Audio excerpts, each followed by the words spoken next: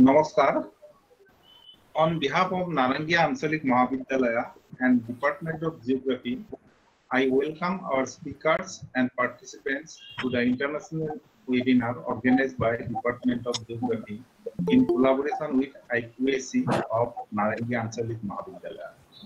Myself, Mr. Polita, Assistant Professor of Geography Department and Technical Coordinator of this webinar, feel extremely happy to inform you that two eminent geographers, Professor Sudhir Thakur, a professor in the Department of Finance, Insurance and Real Estate at the College of Business Administration, California State University, and Dr. Monica Khannan, ma'am, Associate Professor and Head of the Department of Geography, Sophia Girls College, Ajmer, Rajasthan, are present with us to share their knowledge and experiences on the topic measuring economic development, accounting for natural wealth.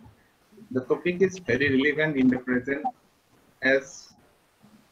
world, as economy is badly affected due to impact of COVID-19. Hope this discussion will be a fruitful one and it will be beneficial for all of us. Before the webinar starts, I would like to request our esteemed participants to consider the following. Kindly keep your device on mute mode during presentation. Don't press presentation button because it will affect both audio and video of all participants. Cooperation from your side is highly solicited. Thank you. Now I request Rita Sharma ma'am, Coordinator IQAC and Head of the Department of Education, to start the session.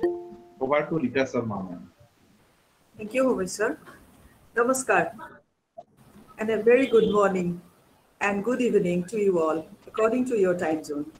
Myself, Rita Sharma, on behalf of IQAC, Narangi Anchalik Mahavidyalaya, I welcome you all to this international webinar organized by the Department of Geography in collaboration with IQAC of this college. Today we have with us two eminent personalities, Professor Sudhir Thakur sir from California, US, and Dr. Monica Khannan ma'am from Ajmer, Rajasthan. As our principal, Rita Dr. Hazarika ma'am, inaugurates the webinar, our esteemed guest will be introduced before us by Dr. Anjan Talukdar and Dr. Lakshmi Gogoi, respectively. Hope the sessions are going to be fruitful and interactive.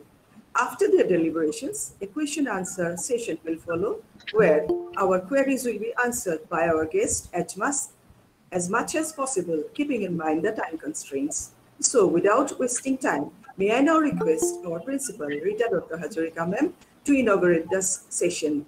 Over to you, ma'am. Thank you. Namaskar, ladies and gentlemen, and thank you so much, all of you present here. It is my privilege to welcome you honorable resource persons, and the most valued participants to this webinar. We are very fortunate to have two resource persons from two unique places, one from California, United States, and another from Ajmer of Rajasthan, India. They were invited to share with us on the topic measuring economic development, accounting for natural wealth. As you know that California is the fifth largest economy in the world and the 37th most populous as of 2020. Our first resource person's workplace is California. I extended my cordial welcome to Professor Sudhir Thakur of California State University. Sir, I welcome you to this webinar organized by the Department of Geography and IQAC of our college. One of our honorable resource person is belong to Ajmer, Rajasthan, India. The place Ajmer always reminds us of the glorious chapter of the Rajput kings. I extend my warm welcome to our second resource person, Dr. Monica Khanand, HOD of Geography, Sophia Girls College, Ajmer. Welcome, ma'am, to this third international webinar and ninth in series of our college. Now I extend my heartfelt welcome to all the participants to today's webinar. I also extend my warm welcome to all the participants who are not in Google Meet but accessing this event through YouTube. I wish this webinar a grand success and hope you will enjoy it. Thank you again. Have a good time.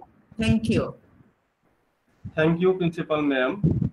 Welcome and very good morning and evening to everyone. I, Dr. Anjan Kumar Talukdar, will now introduce our resource person, Professor Sudhir Thakur. Professor Thakur sir, welcome to today's international webinar. Thakur sir is the professor in the Department of Finance, Insurance and Real Estate at the College of Business Administration, California State University, CSUS, California, USA, and as a faculty at CSUS for 15 years, and also teaching experiences at Mielo College of Business and Economics, CSU, Fullerton University of North Dakota, Grand Forks, Kent State, and Ohio State Universities. Sir has received school education in business from Delhi, BA in Economics and Mathematics from Delhi University, MA in Economics from Punjab University, MA in Urban Planning from Akron University in 1998, and PhD on Economic Geography from the Ohio State University in 2004. Sir has interested in research broadly focused on economic geography, economic development, natural resource analysis, and quantitative methods, regional economic structure, spatial statistics, and Indian economy are his substantive research inquiry areas. Sir has published 6 co-edited research books and 23 journal articles, and as well as book chapters. Among them, Spatial Diversity and Dynamics in Resources and Urban Development in 2015-2016, and Urban and Regional Development and Planning in 2020. Sir has a consultant with the World Institute of Development Economics Research and Developments of Insurance. Regional Development Planning Specialty Group awarded him the Distinguished Service Award and Emerging Scholar Award in 2007 and 2011, respectively. Sir had delivered the prestigious R&D Memorial Lecture at the University of Allahabad in India in 2018. Professor Thakur advocates the view that knowledge is power and it should be utilized to unite people, bring prosperity to humanity, and not divide and perpetuate inequality. Now, I request Professor Thakur sir to deliver his valuable speech. Thank you, sir.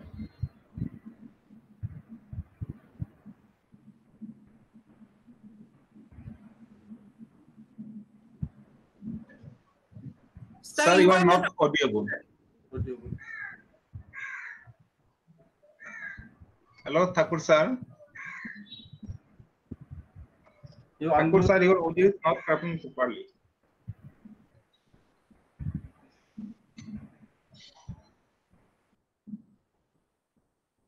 Sir, please unmute your audio.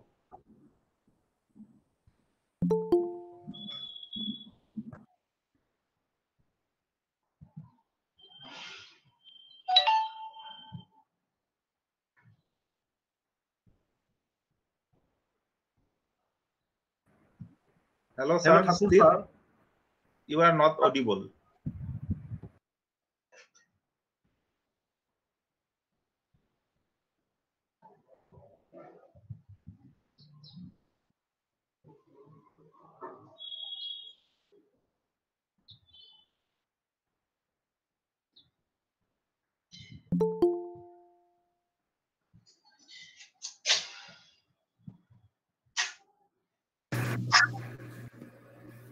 Can you hear me? Yes, sir. Now you are audible. Okay. The headphone was creating a problem. Okay. So let's get started. Can everybody see the slide now?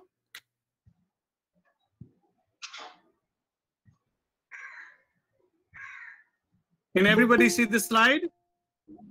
No, sir, not yet coming. No, sir.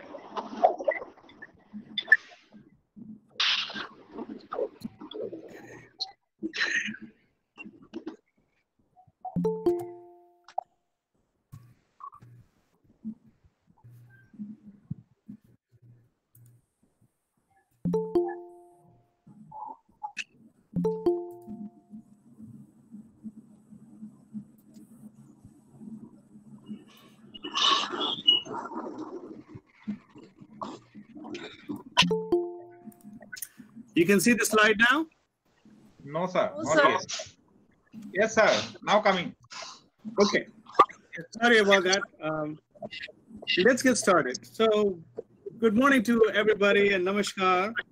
I have been introduced to all of you by the members of the college. Thank you for welcoming me. Thank you for giving me the opportunity to talk. So the topic that I have chosen to talk today is measuring economic development, accounting for natural wealth. Before I get started, I'd like to ask a few questions. Why am I giving this talk? I'm giving this talk to answer 3 or 4 big overarching questions. What are these questions? What explains economic progress and development? What are the various approaches and measures to analyze economic development? Are these measurements adequate? Are we missing something? What about the role of nature? Nature and its role in economic development. Are we truly including the nature's role in development and measuring the loss of nature by depletion and degradation? Are we accounting for that? And then I also, as an economic geographer, I'm interested in the geographical patterns of development. So these are the big questions that I would like to answer today. And so here's the outline of my talk. I will briefly discuss what is development. I would take a look at some of the approaches to economic development. What are the measures of economic development? Is environment and ecology not national wealth? And then I'm going to look at a sample of 6 or 7 countries and see where they stand. And then I would make some conclusion. So let's talk about development and its meaning and the variety of meanings that often people utilize to understand development. So the idea of development, or the notion of development, includes a lot of things, okay? It has many dimensions: economic, social, political, cultural dimensions of development. There can be legal aspects of development or administrative aspects of development. So development has many, many different sides, but I'm interested in economic development. And so economic development to me is not really equivalent to this vast idea of development that I've just talked about. Economic development is only a part of the total development. One defines economic development as a process by which real per capita income rises over time. So if the per capita income of any country increases over time, then we say that there is development taking place because the income levels per capita for everybody is increasing. So we are enjoying the benefits of a higher income. But then we also qualify the statement by saying that real income should rise with the stipulation that the number of people below the poverty line should not be increasing. So if per capita income is increasing, and if the number of people below the poverty line, that is also increasing, then perhaps there is some problem. There is problem of distribution, problem of not being able to include everybody to enjoy the fruits of development. So yes, economic development is increase in real income per capita, but also we have to take care of people below the poverty line. That should diminish, that should not increase. So what I want to say that economic development is not the same thing as total development. In fact, I would say that economic development consists of two parts. There is the qualitative aspects of economic development, and then there is the numerical aspects of economic development. Qualitative aspects would mean that one's lifestyle has changed, one has a better quality of life, the overall process of development, the social change is taking place, all of the problems that we see, those are being slowly and gradually taken care of. But besides that, there has to be an increase in numbers in terms of income. So economic development to me is increase in income as well as a qualitative change in the human beings' lives. And so with this background on what we mean by economic development and what is the difference between economic development and economic growth, here are some of the approaches that we often analyze to study economic development. And I'll go through each of these approaches in the different slides briefly, not too much in detail, but nevertheless, you must have heard about these. You might be teaching these in your classes as well. But then, nevertheless, this is a broad canvas that I'm utilizing to understand the various approaches to economic development. So Kuznets' inverted U curve, the Rostow stage growth model, structuralist approach. Friedman is a geographer. Friedman's space economy model. Amartya Sen, who everybody knows, his exchange entitlement approach. And then there is the Marxist approach to development. In particular, I would briefly comment on David Harvey, the most leading geographer in the world, who has been researching this topic for almost 50 years. So let's talk about the first approach to economic development. It is known as the Kuznets inverted U curve. Simon Kuznets, who developed this approach, was a professor at the Harvard University, and he won the Nobel Prize in economics because of his contributions to understanding economic growth, social structure, and the process of development. And in doing this research, he developed this inverted U curve hypothesis.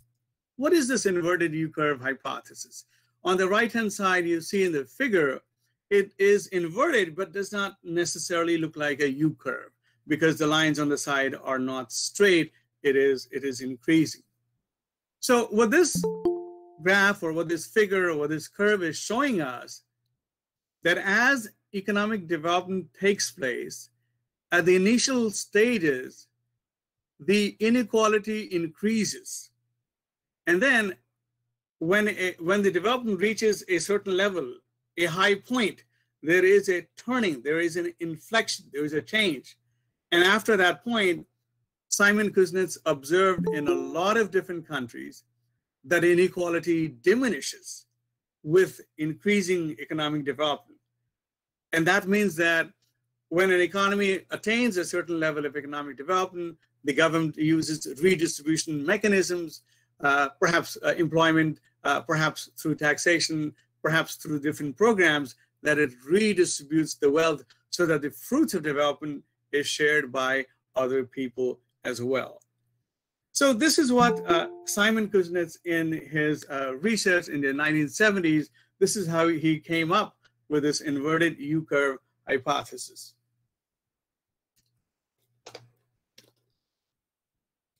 So Simon Kuznets then says, in his words, he's saying that as economies grow, the relative income inequality increases during the early stages of development and then reaches a peak and then declines during the later stages of development.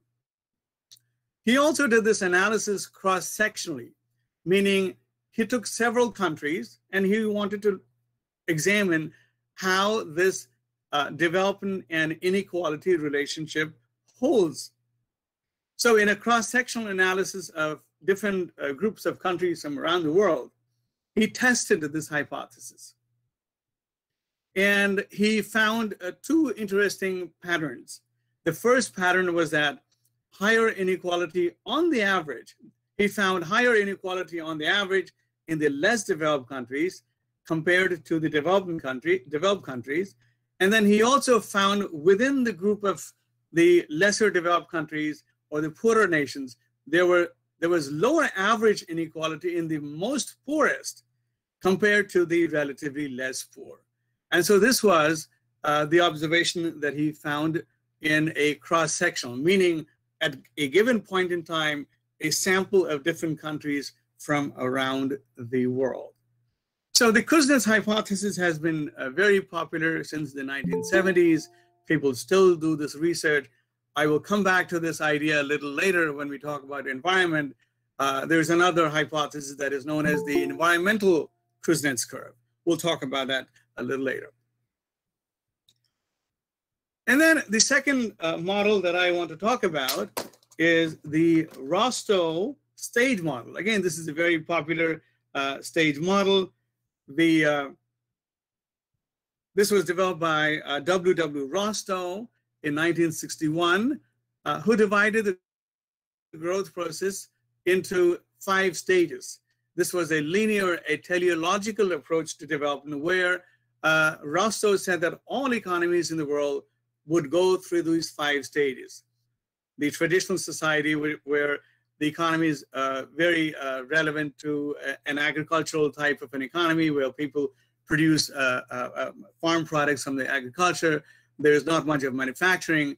Manufacturing takes place in the preconditions for take-up. There's more exchange between the agricultural sector and the manufacturing sector. And then there are some sectors within the economy. For instance, in India, in the 1960s and 70s, steel was very important. Steel was like the backbone of the economy. Steel products and steel was exported, and steel was the sector that really allowed the Indian economy to kind of take off with the manufacturing of steel. And then economies move into the drive to maturity stage. This is where savings and investment are very high. People are enjoying a better standard of living, better education, better health. And then the last stage is the high mass consumption, where there's plenty for everybody to go around to consume goods and services in plenty for the entire population. So Rostow, in his approach, he tried to attempt to generalize a sweeping history of economic development. He thought that every economy would go through these 5 stages. That means the current underdeveloped countries would follow the Western developed countries by following this stage model. But things are not all that simple. Things are not all that simple. The Rostow model of economic development met a lot of criticisms. People started saying that This is a teleological approach, which means that you know the end when the economy has just started. That means that when the economy is in the traditional society stage, you know that a couple of decades down the road, you would attain the drive to maturity. And so in that sense, it was a teleological thinking, meaning the end product, the end stage would be visible once the economy has started in stage one. A lot of criticisms have been made against this theory. It was considered to be mechanical. It did not have some inner logic to the progression from the first stage to the last stage. It was an ahistorical model. It was not tested cross-sectionally, and so it is ahistorical in that sense because it does not include space. It was also very ethnocentric, meaning that it was based on Western experience, and the Eastern world, the African world, the South Asian world, the Latin American world is very different from the very advanced economies in Northern Europe and North America. And so it was a very ethnocentric approach. And so this is a criticism against the Rostow stage model. And then came the structuralist approach to development.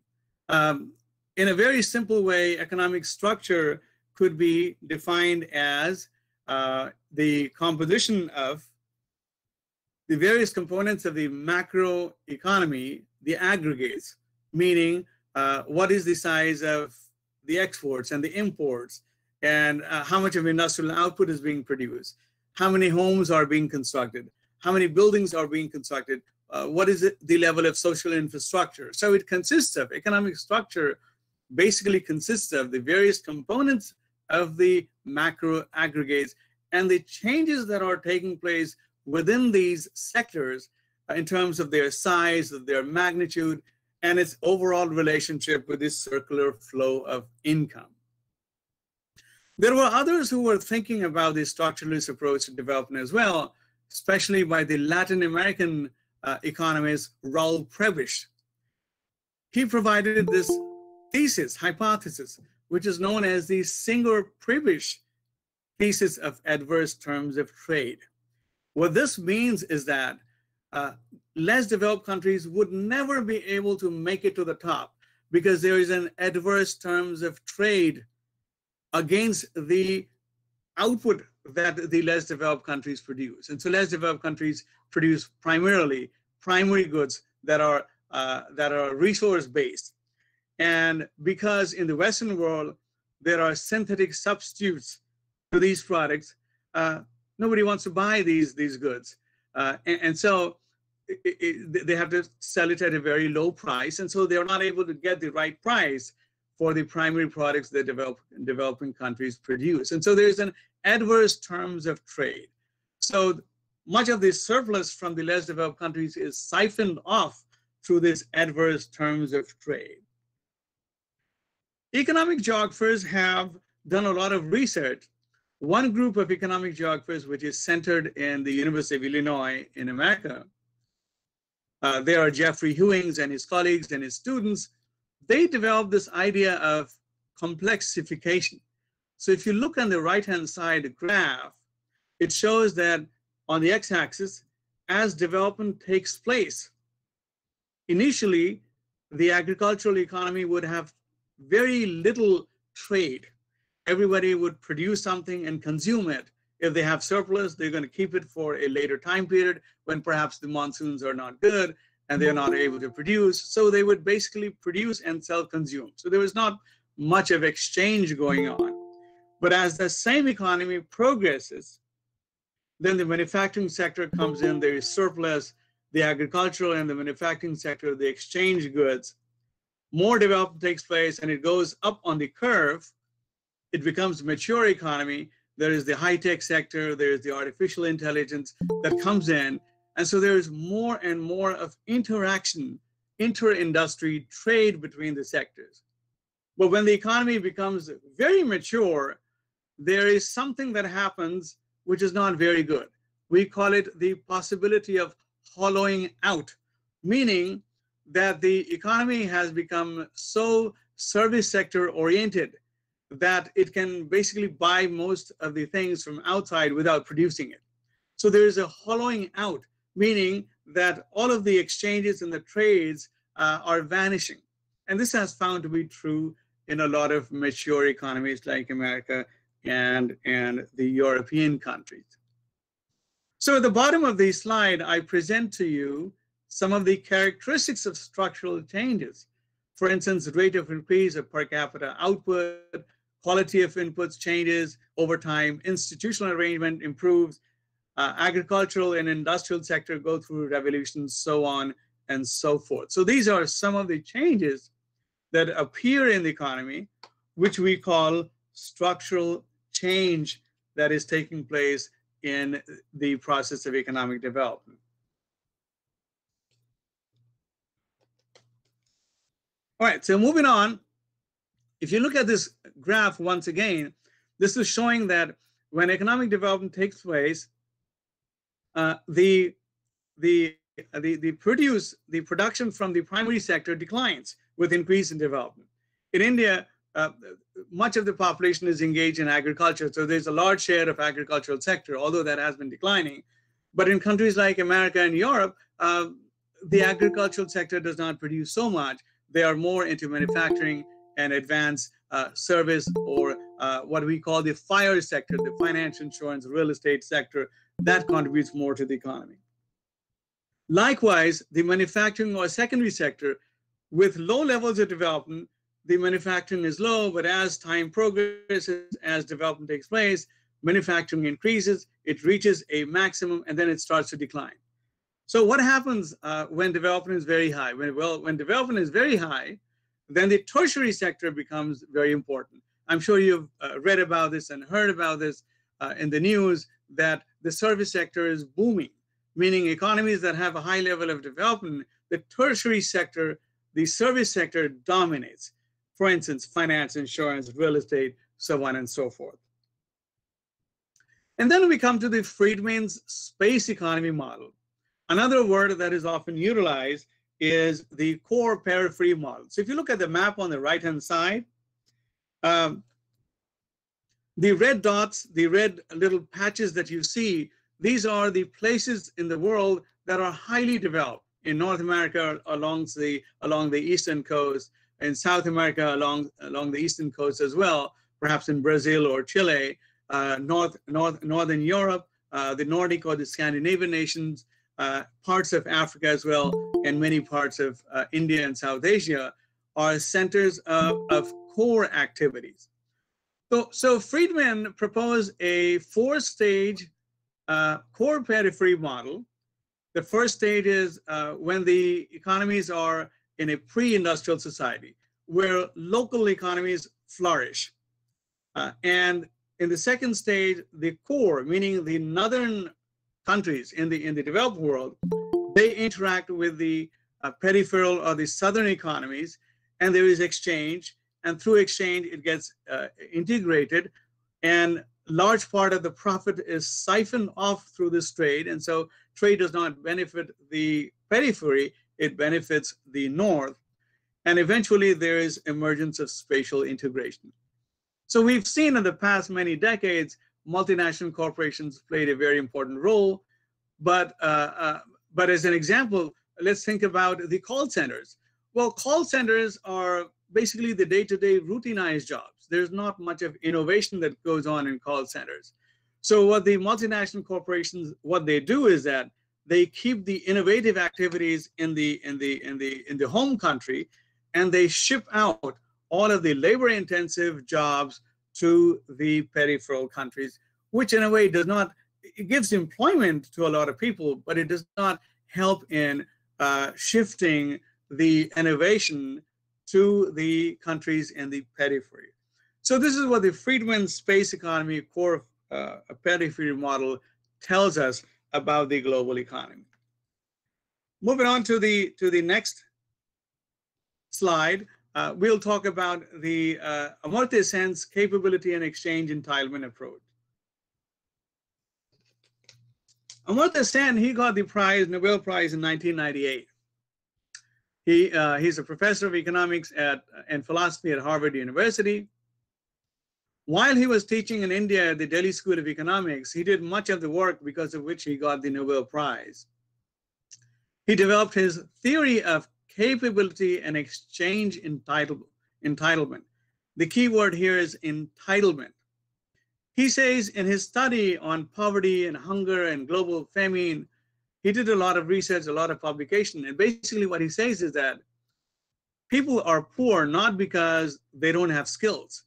They are poor because they're not getting employment. They're not getting their entitlement. In exchange of the labor power that they have, they're not getting the job that will give them the money so that they can buy food and clothing and give their children a good education. So it is the lack of entitlement, not necessarily that the people are poor in itself and they're not able to maintain a decent living. So in the third point, you will notice I've written the approach, exchange entitlement approach suggests that each person has an entitlement to commodity bundles such as land, labor, power, and other resources. So he developed this exchange entitlement theory, which became very popular in helping us to understand poverty and famine. Amartya Sen, along with his colleague, John Dres, they wrote this book on hunger and public action, in which they suggest a lot of different options, that the state should play a very important role. There should be involvement of political parties and civic organizations to combat hunger and famine, nutritional deprivation, and the issue of class and gender. His thinking and his approach was later on utilized to develop the human development approach that has been producing and publishing the Human Development Report at the international level. And I know that India publishes state-level Human Development Report utilizing some of the thinking that Amartya Sen has provided.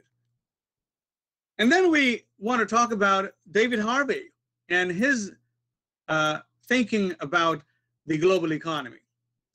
He basically, in his writings, asks this overarching big question: why is there geographical inequality in the global economy? Why is the North developed and the South underdeveloped? Well, on the right-hand side, you see a picture of the city of Toronto in Canada, which is a very highly modernized city in the world.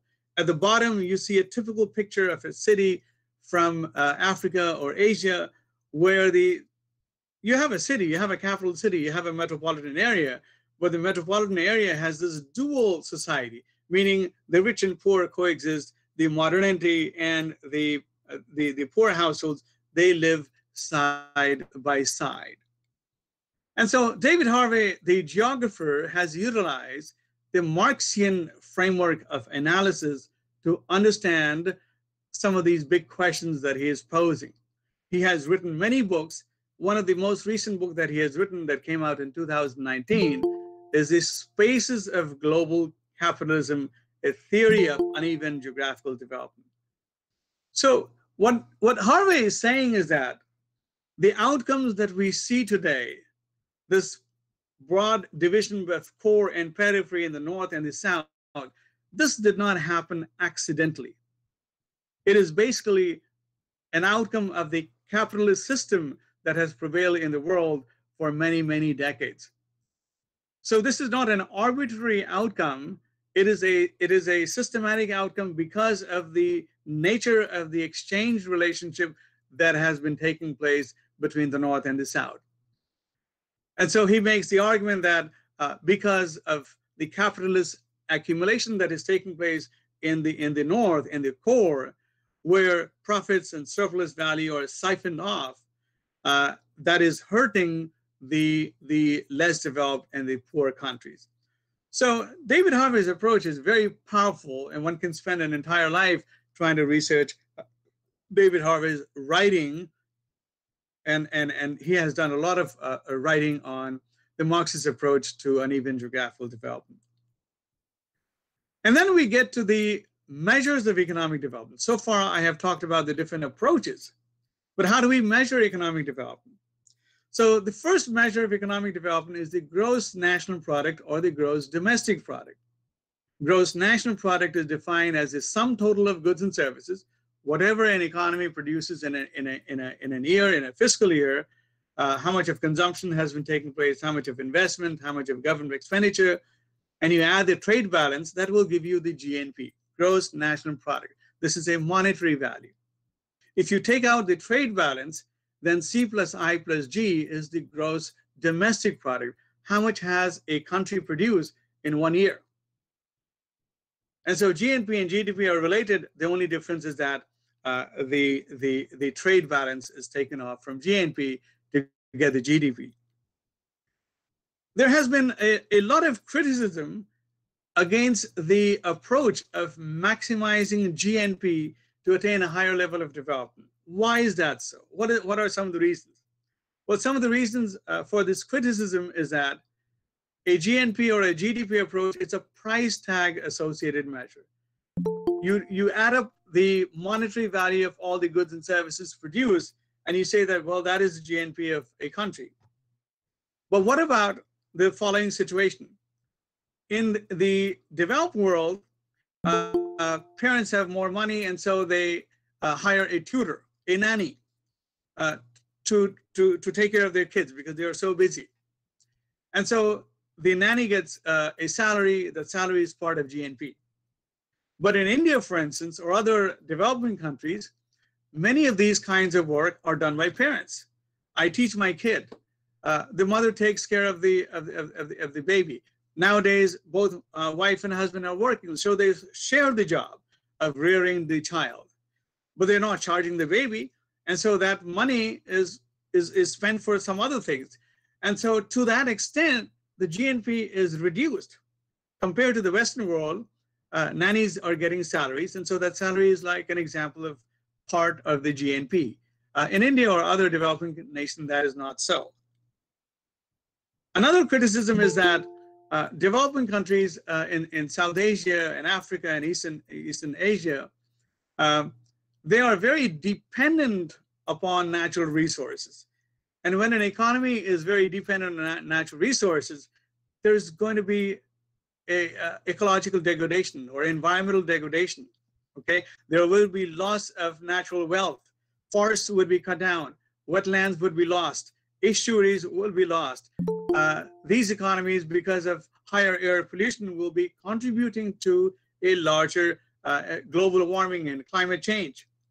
What about the accounting of these changes that are taking place because of countries trying to attain a higher level of development? What about equality and reduction in injustice and arms race? How do we quantify this? This is not taken into consideration when computing the GNP.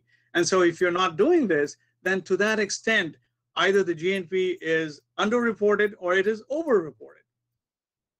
Yet another example, a lot of households and individuals in less developed countries, the farmer produces for self-consumption. They do not go out and trade. And if they are not trading it, then there's no money, because what you're producing is what you're consuming. So that produce, the equivalent money of that produce is not going into the calculation of GNP. So GNP is limited. It is restricted. So there has been a lot of limitations of maximizing GNP as a model of development, and that is why one is seeking alternatives. One is seeking alternatives. So the second measurement is known as the under 5 mortality rate. So it is also called the U5MR. This is a measure that was developed in the 1970s, the per capita life index, to measure the overall quality of life. And then came U5MR. It is the number of deaths of infants and children under 5 years old per 1,000 live births. So if you look at the figure, it shows that the highest children dying has been in India and South Africa consistently across the 3 time periods, although India has reduced the under 5 mortality rate from 126 per 1,000 to 37 per 1,000 in 2018. The countries that have really controlled the U5MR deaths are Denmark and Finland and USA, as you can see in the graph. And then there is the Human Development Index. This idea was developed by South Asian scholars. Amartya Sen was very influential in developing the Human Development Index. This report has been coming out since 1990 every year. It questions the automatic links between income prosperity and improving the quality of human lives. Again, if you look at the table on the right-hand side, the last column would show that Denmark and Finland have very high positions. India and South Africa have the least or the least rank amongst a group of 156 countries. And so the question is, the human development approach focuses on the idea of distribution, providing capabilities, opportunities, improving the gender development or the gender empowerment so that women can participate in the process of development. I'll give you an example. It has been observed in research that if one's mother or grandmother is highly educated, then all the kids in the household will be highly educated as well. It has such a huge and a tremendous impact on families progressing from less education to high education. And then came the Index of Economic Freedom. So all of these new developments are taking place because people were frustrated with the measure of GNP, maximizing the measure of GNP. So the Index of Economic Freedom was developed in 1995 by the Heritage Foundation and the Wall Street Journal, okay? And the Index of Economic Freedom, they utilize the assumption, the same thinking that Adam Smith utilized in his Wealth of Nations published in 1776. And so this assumption reads as follows: if the basic institutions that protect the liberty of individuals to pursue their own economic interests results in greater prosperity for the larger societies. So giving freedom to decide, to make decisions in the sense of economic decision-making brings more prosperity. But there has been criticisms to the Index of Economic Freedom as well.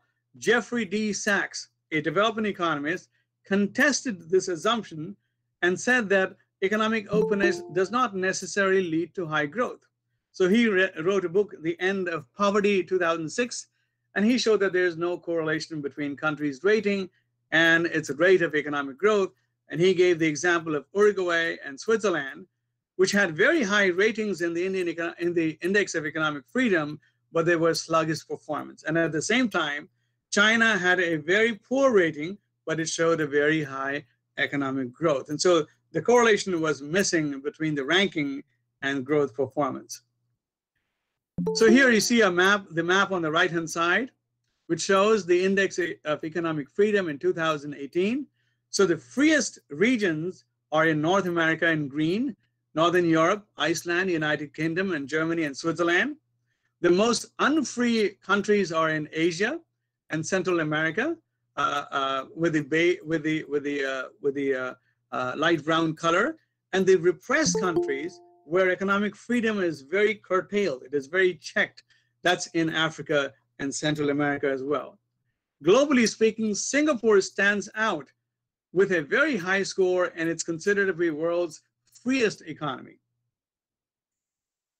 And then recently, some 8 years back, a new measure of development was started, and that's called the Gross Happiness Index. Gross Happiness Index. And this was developed after a meeting took place in Bhutan by Jeffrey D. Sachs and the Prime Minister of Bhutan, Jigme Thinley. And this index utilizes 6 levels of indicator: GDP per capita, freedom to make life choices, generosity, healthy life expectancy, social support, income, and trustworthy governance. And across all of these reports since 2012, there's a group of countries that kind of stands out. And the statistical measurement identifies the Nordic countries up in North Europe. These Nordic countries are Iceland, Norway, Sweden, Finland, and Denmark. These are the 5 countries which are known as the Nordic countries. And a few of these countries, or all of these countries, have been consistently in the top 10.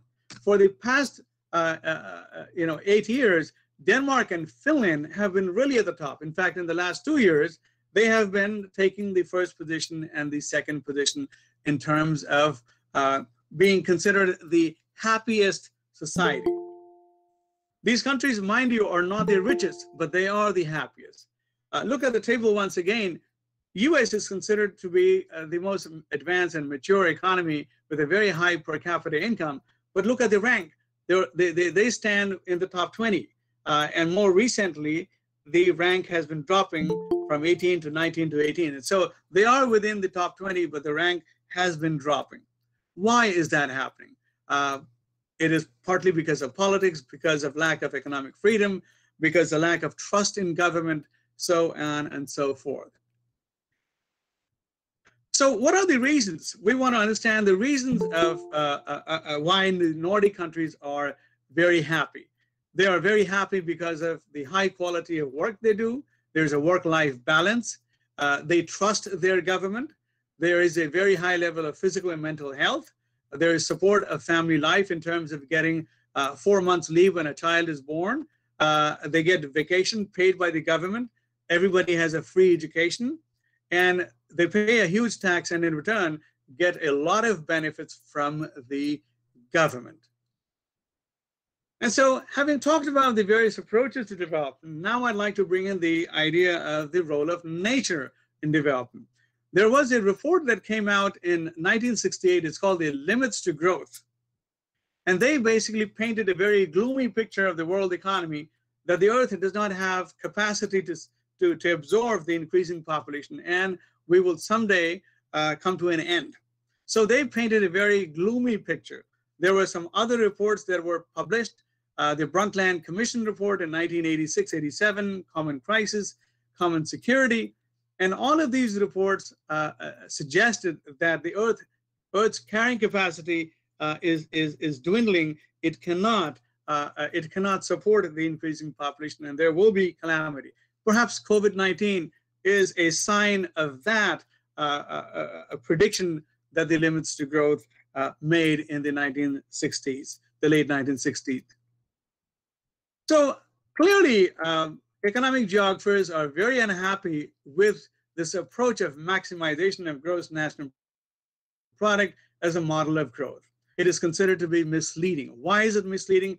Because all countries in the world, they utilize their natural resources. They use their forests and watersheds and aquifers, and they pollute the atmosphere and the ecosystem. They consume the natural resource base, but once it is depleted, either you abandon it, you do not put a monetary figure into your gross national accounting, okay?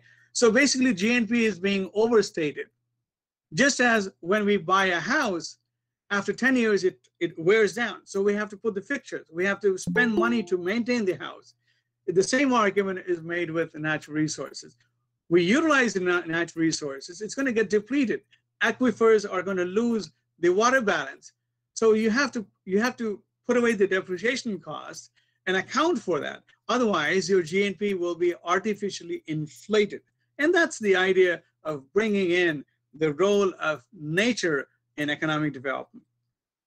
So national capital is then defined as capital assets. They are part of assets, like the trees, the fish, the oil, mineral, aquifers, ocean fisheries, tropical forests, and all of these services that the ecosystem provides to us in terms of hydrological cycle, soil fixation, the carbon dioxide that helps us in trapping the CFC rays from the sun, and the very important gaseous composition of the atmosphere. So Professor Das Gupta, who is Sir Das Gupta, who's a professor at the University of Cambridge, he's retired, and he has written extensively on this matter of understanding the role of nature in economic development and trying to account for that. So when nations utilize natural capital in the production process, it is going to depreciate, all right? It is going to deplete. but we have to take an account of that depletion and not leave as it is. In fact, the Brundtland Commission in the late 1980s very succinctly, very importantly said that all countries in the world should develop in such a way that it meets the needs of the present generation, but leaves at least what you have consumed for the next generation. Otherwise, the next generation will not have anything. And so they talk about sustainability and intergenerational equity, intergenerational equity. So this conceptualization of the role of natural wealth in development, it begs this question: Are we leaving sufficient for the next generation? Are we leaving sufficient natural capital? Because if we deplete it to an irreversible level, then the next generation is going to get nothing. Okay, the next generation is going to get nothing. So how much are we bequeathing? How much are we leaving for our kids and grandkids so that they can have a decent life as well?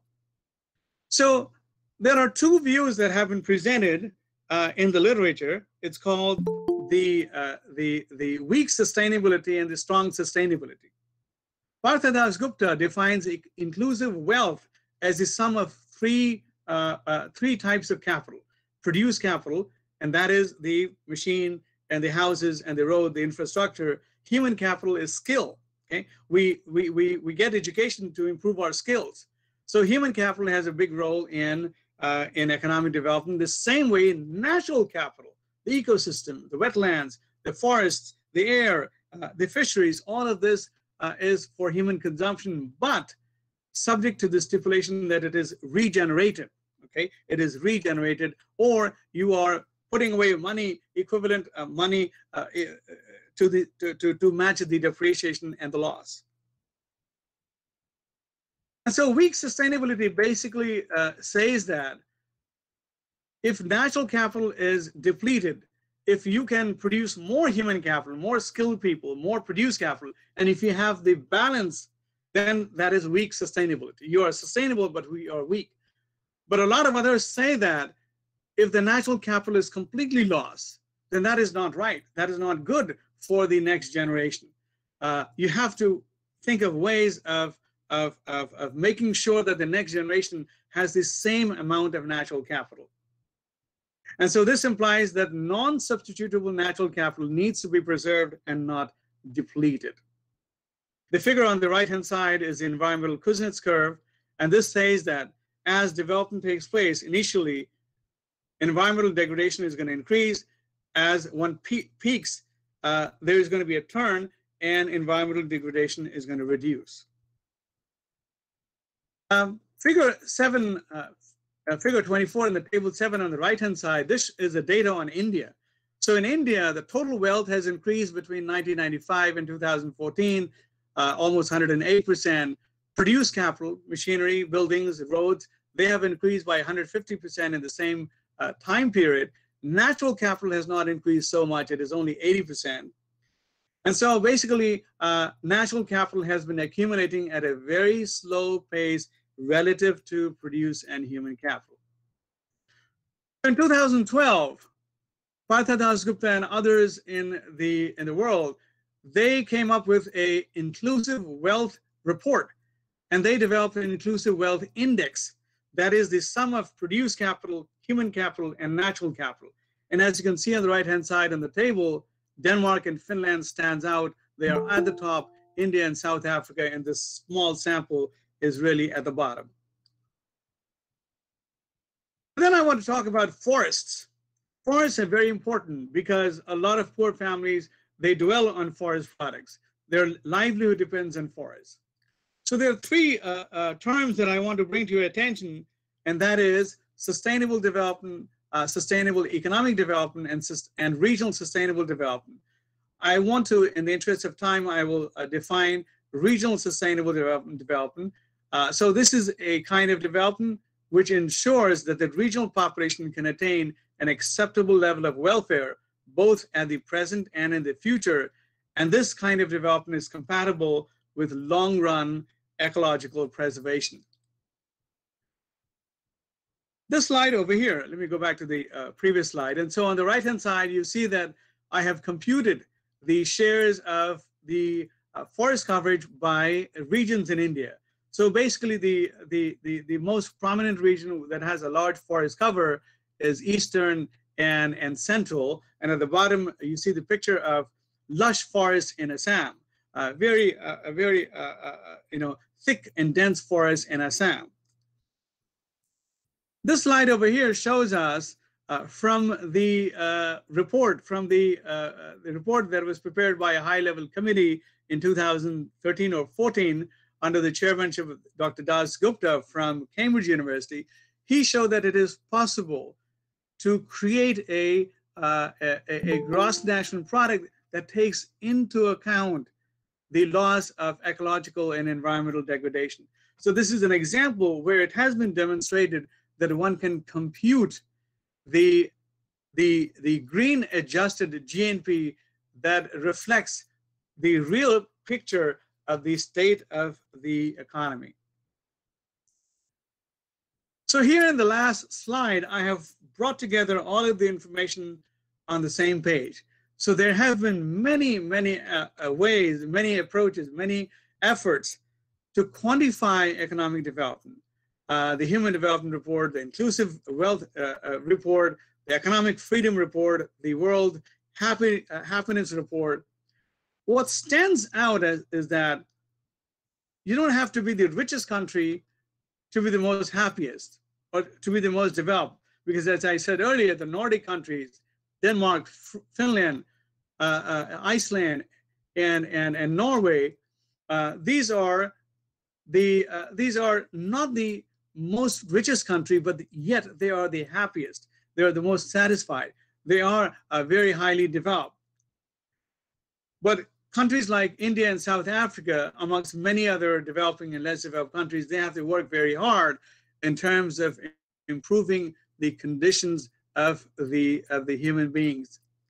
Singapore is also an example that is right at the top. US is amongst the top 20, but because of people's lack in the government, the poor not doing very well, the African American population, the Latino population not doing very well, the rankings have fallen in the last couple of years.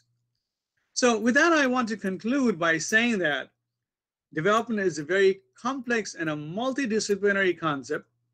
Economic development is one kind of development which implies the process by which per capita income rises, subject to the stipulation that the number below the poverty line does not increase. I have talked about, at least given you a brief idea about the various approaches to analyze economic development. I have talked about the several measures to quantify economic development, and GNP is a very misleading measurement of development. And so all of these new ways have been developed, especially the one that takes into account natural capital. And we notice a geographical pattern that Denmark, Finland, USA, Singapore are at the top, including South Korea, India and South Africa, and many other Asian and African countries are not doing very well. And so they have to really work very hard. And with this, I kind of end my discussion. Hopefully I did not take more time than required and then given to me. So let me stop share.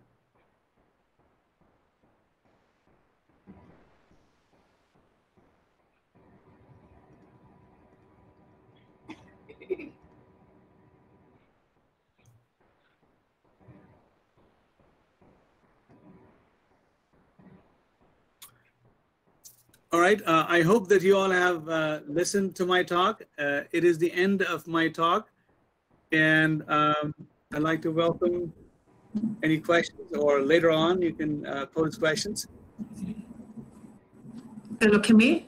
Go on. Thank you so much, sir. Thank you so much, sir. You're welcome. Yeah, sir. Thank you so much for your resourceful deliberation. It is really a wonderful presentation. Okay, sir. Now, Dr. Lakshmi is going to introduce our second resource person, Dr. Monica Kannan. Dr. Kannan, is an associate professor and head in the Department of Geography, Sophia Girls College, Ajmer, India. She is engaged in teaching and research for the last 16 years, contributing specially in the area of crime mapping and analysis, geopolitics, gender issues, juvenile delinquencies, and border disputes. She has, to her credit, 7 books and nearly 60 research papers in journals and magazines of national and international repute.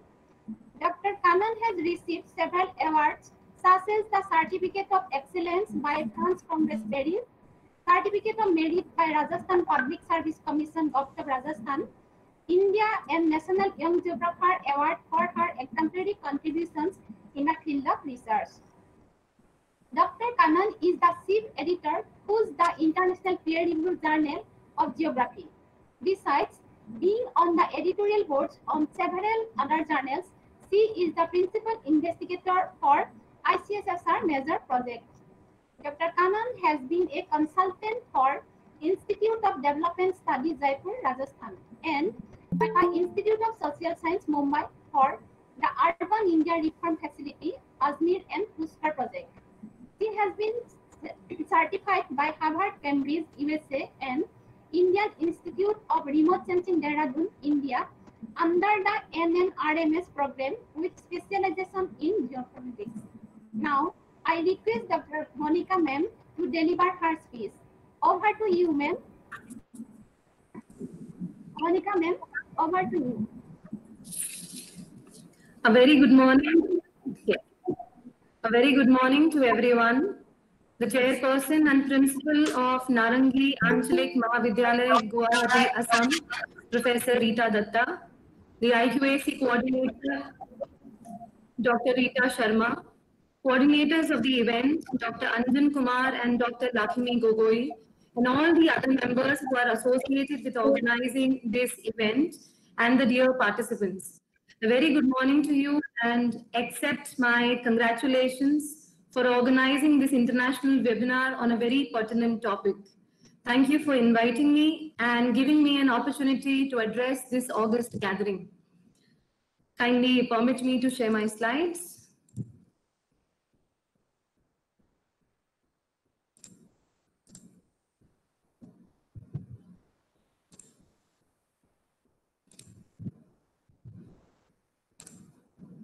Is my screen visible to you? No, ma'am, not visible? Yet. Yes, ma'am. Okay. Okay. The topic that I've taken up for my session today is role of women in rural transformation and how women in the society has contributed, has played a vital role in enhancing the economic development of a region, and how she is very, very accountable for taking care of the nature, the natural wealth that we have in the society. So basically, I'm going to divide my session into 2 aspects, where one would be like a curtain raiser, just to have a glimpse of the particular sex that we are discussing, women. What is the situation of women at the moment? What is the situation, the position of women in the society, specifically in the South Asian region that we are situated in? And secondly, I wish to present before you an exemplary example of a place named Tilonia, which is situated in Ajmer. I wish to express how the females in the society there are playing a vital role in enhancing the economy of the region, despite all limitations which can be possible for anyone. So beginning with my presentation, I begin with expressing that as you are aware that we are all situated in the South Asian nations. One of the nations is our country, India. And there are approximately 48% of women living in this region. But unfortunately, due to the patriarchal values here and the social norms, the gender inequalities here are still alive. Because of the discriminatory practices, these practices begin for a female even before birth and are affecting her life even after her death. Moving on to the next slide, I wish to mention that if we are comparing the status of women and men in the society, and I just want to discuss how women have explicitly contributed in economic development, I wish to express as an eye-opener the females, the women that we are discussing in the society, what are they facing in our own country? There are many women who are still illiterate, exploited, excluded, and discriminated, and seen as a burden on their families. Despite the fact they are situated in Rajasthan, Tamil Nadu, or Assam, situations could be situatedness dependent, slightly varying, but situations are still scary for many of us. There are women, approximately 45 million women and girls who are missing in India.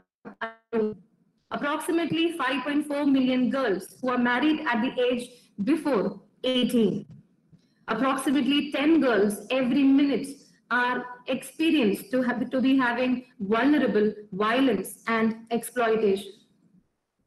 There are around 66,000 women who die from preventable maternal deaths. Approximately 32 million children who are going to the school, who step into the school at their primary level, their numbers, especially for the females who are admitted at the primary level, their numbers deteriorate, that is, decrease by the time they reach their secondary levels. If we talk in comparison to the social issues or the crimes that are prevalent in the country, specifically against women, the records are astonishing. We get to see there are states like Rajasthan, Andhra Pradesh, UP, so many more who are registered higher in the number of molestation cases, in the number of murders, rapes, and domestic violences that a female receives in the society. I am a geographer basically, so I cannot present it without maps. This is just a glimpse of the rate of increase of crimes and social issues in the country, in the state that I'm coming from over the years. The different kinds of social issues and crimes that a female come across, I've just put on screen, which are the registered ones in the state. There are so many more which are unregistered. So after just this brief glimpse, just a brief curtain raiser about the situation of women in the state, I wish to mention this woman who is facing a lot of social as well as crime issues in her life, how she has empowered herself, how she has geared up and strengthened herself and has started contributing in the economic development of the society. I wish to present before you an example of this institution, which is known as the Barefoot College, and how this place, the women working in this region, have brought light to their dark lives. When I begin my presentation, I wish to mention that this is basically an informal college. We have colleges, you have one. I am hailing from one of the autonomous colleges in the state, which is Sophia Girls College as mayor. Even this place, this name, the Barefoot College, is a name of a college which caters to people who do not even have footwears to wear. So the name is symbolic in that term, which is barefoot. When I'm presenting this college to you, when I want you to experience this place and how women in this region are doing something remarkable. And this is especially being addressed to the urban women, to all those women who are there on board at the moment, be it the resource persons or the organizers or the participants. The women here who are simple villagers, who are mainly illiterate, who have faced poverty in their life, who have faced unhygienic situations in their life, who have been facing n number of social issues and rituals and patriarchal norms being imposed in their lives. They have tried hard. They have geared up themselves and made an attempt to bring some light to each of their lives. As I said, I'm a geographer, so it's difficult for me to explain something without a map. This is basically the map of Ajmer city, where this unique college, the Barefoot College, is situated in a place called Tilonia. I just wish to give you a brief scenario, the brief history of this place. There was this man, Mr. Bankar Roy, who was a Delhi University graduate. He came to this region, Telonia. He was just passing by. He came for a survey, a field visit. He happened to come to Ajmer, and he realized when he moved around the region, Telonia, which is in Kishangarh, Ajmer, that the people here are facing a lot of poverty issues. They are facing a lot of issues wherein the sex ratio is very less in the society. There are a lot of social taboos and stigmas in the society. People are skilled, but then they are unemployed. As my former speaker just mentioned, where we need to harness and tap the right skills in society. Where there are females, but then there are illiterate. Where for a female, the only assigned task in the society is take care of the home, take care of the family, the children, and the elderly people, and that is done. You're not supposed to earn. Even if she wants to earn, she's not capable enough. She is not well-read enough. So this particular person, when he came across this region, he was very, very visionary. So he contacted the government people here, he strived hard, and with great difficulty in the year 1972, he managed to establish a research center here. And the research center was named as SWRC, which was a Social Welfare Research Center. Those days, he had taken up this land with a 1 rupee lease from the government. And when he was gradually moving ahead to establish this place, he said, let's be the change you want to see in the world, in the words of Mahatma Gandhi. And let's have a look, all of us on board. I can see 100 people here. We're all well-read. We're all coming from good families and societies. We feel we're all empowered. We feel because we are backed up by good places to live in. We have food, water, shelter to ourselves. I want you to have a glimpse, to have a ride with me through this presentation and have a feel what a village female who is illiterate, who doesn't even know she'll get food in the evening for her or not, for her family or not, what she has done to herself, done to the family and the society at large around her. This place, when it was established, they had a vision to identify the social and the economic factors which can provide a solution to this place. Bankar Roy, with his team, wanted to focus on academic excellence through innovative technologies here. I still wish to remind and repeat this, that this was basically a rural area with sand dunes all around, with shrubs and hardly any fertile land around, with less or no water availability, with children not going to schools, with hardly any options or possibilities for employment in this region. The core belief of this area, this institution, is that the knowledge, the skill, and the wisdom which is found in the villages, amongst the villagers, should be utilized for their own development, their own knowledge, their own skill, and their own wisdom. This was a belief where they created this demarcation. Let's segregate, let's separate literacy from education. And a belief to empower and to provide quality of life to the women in society. I feel very proud to mention that today, this place, after nearly approximately 40 years of hard work and sweat, has managed to establish a proper infrastructure to itself. I will request, if there is anybody, maybe after the lockdown, after the corona pandemic period, if there is anybody who is planning to come over to any place near Rajasthan or MP, I request, I can arrange it for you. Please come and visit Telonia, where you have offices made in a shape of an igloo, which do not have a fan or an AC inside in the hot desert of Rajasthan, and that igloo manages to keep itself cool. The kind of infrastructure that you will find in this place is amazing, which is handmade, which is made by the villagers of this place. They have managed, the villagers, the rural people here have managed to get themselves a guest house, a library, a dining room, some meeting halls, and an open-air theater. These things feel very, very ordinary when we talk in an urban perspective. But my dear academicians, I wish to repeat and remind just the rural background.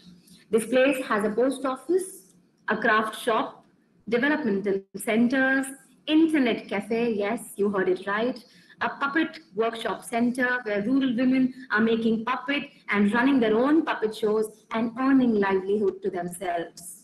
An audio-visual unit, a screen printing press. Yes, this place has started publishing and printing booklets. They have a website also. A dormitory for residential trainees, because now this place has trainees from all over the world. This place trains women from Nigeria, from Taiwan, from Japan, from Africa, so many African nations, from Indonesia, from Thailand. I'll just come across in my coming slides. They have managed to utilize the rural irrigation techniques by building johars and takas and anicates. And I'm using these three terms. They are basically the different rural irrigation techniques that we have in Rajasthan: johars, anicates, and takas. They've also managed to build huge rainwater harvesting tank, because as you are well aware about the state and the amount of rainfall that we receive, so it's very, very essential for us to preserve the water, the only water that we get. The village and the college is electrified now by solar panels. So we are striving hard in this particular place to utilize whatever is available.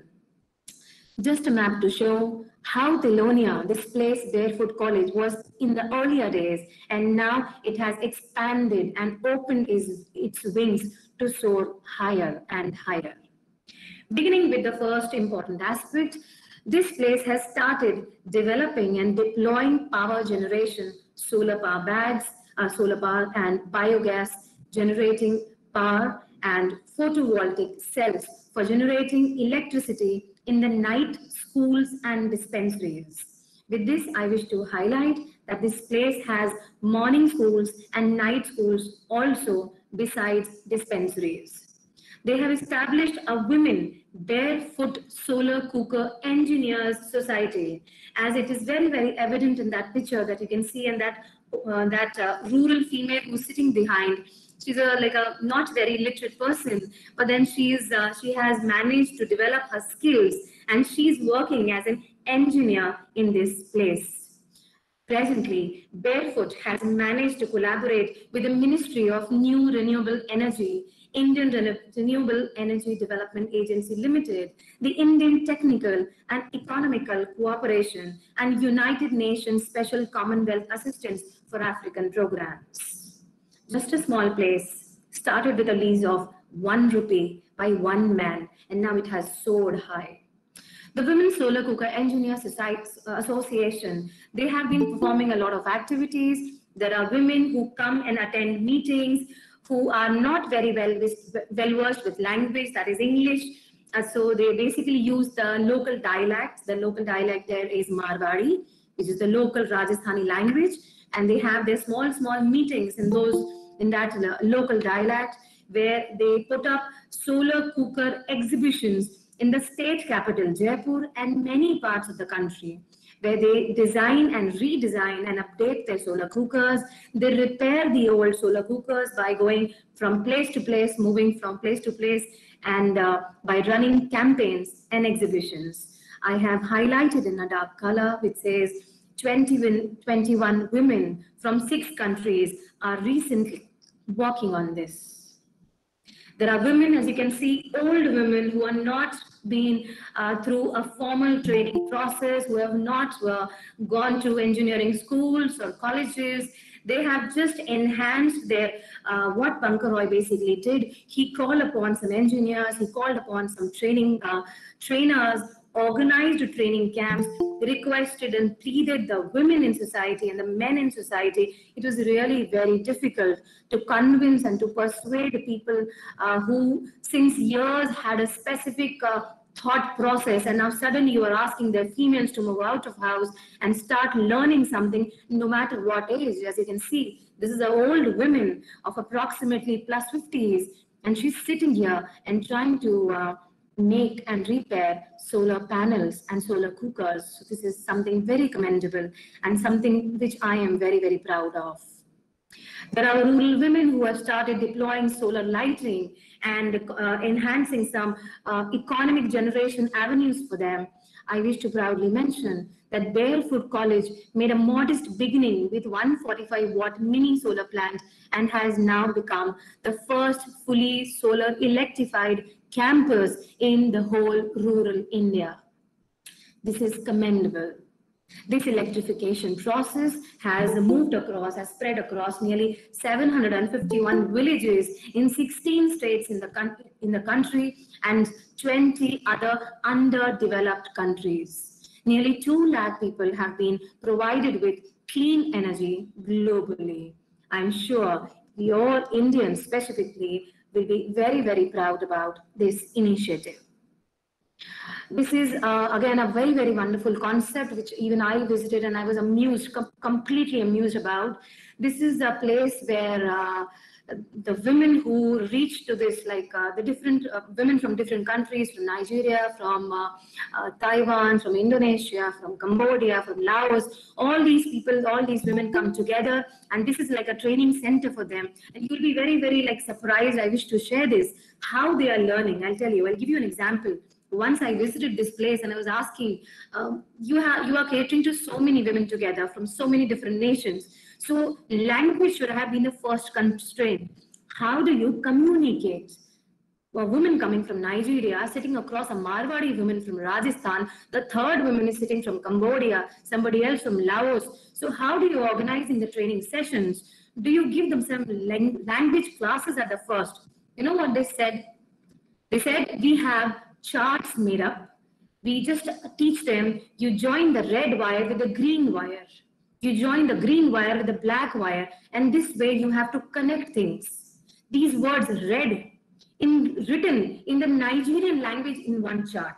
So what you have to do is you just, you pick up wires, you notice the different charts, and you go on doing things. Just imagine women sitting across a common table who are not able to communicate with each other, but just moving around the room. If they move around the room, there are so many charts placed wherein there are translations for every word in their specific language.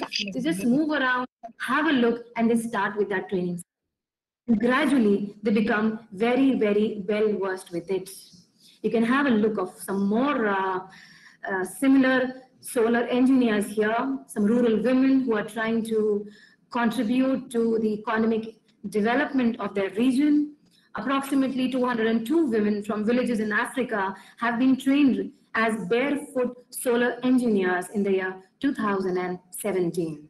So this institute is providing internships, is providing project works, is providing training also to not just our Indian national people, but also to people from across the countries. Barefoot initiatives also include, they have fixed up some solar photovoltaic units, developed solar lanterns, they have something called night schools, wherein electricity is provided, and the list is endless. I can't be naming everything at the moment. So now they have, this is something else, which is the solar-powered desalination plant. As you must be aware that Rajasthan is basically a desertic state where the salinity present in the soil is high. So they have developed this system wherein it again gives me immense pride in mentioning that India's first ever solar-powered reverse osmosis plant was installed by the Barefoot College, which now produces approximately 600 liters of water per hour for 6 hours every day, providing access to drinking water for over 1,000 villagers, which I feel is very, very commendable. The solar water heater plants that they have made, I am sure you must be aware that there are a lot of rural women who face from a lot of health issues when they are using the local handmade chulas. So smoke also becomes a hindrance in their livelihood, which is not very, very healthy for all the while inhaling inside. So now this place, because they realized they were working on chulas, they realized and they were facing this problem. So they have overcome that, they have come up with it, and they have developed a smoke-free and eco-friendly source of hot water, as well as to generate employment keeping the nature hand in hand, still enhancing the economy of their own place by their own skill and wisdom. This is a very unique concept. This is a Neer Jal, which is a water monitoring system they have developed.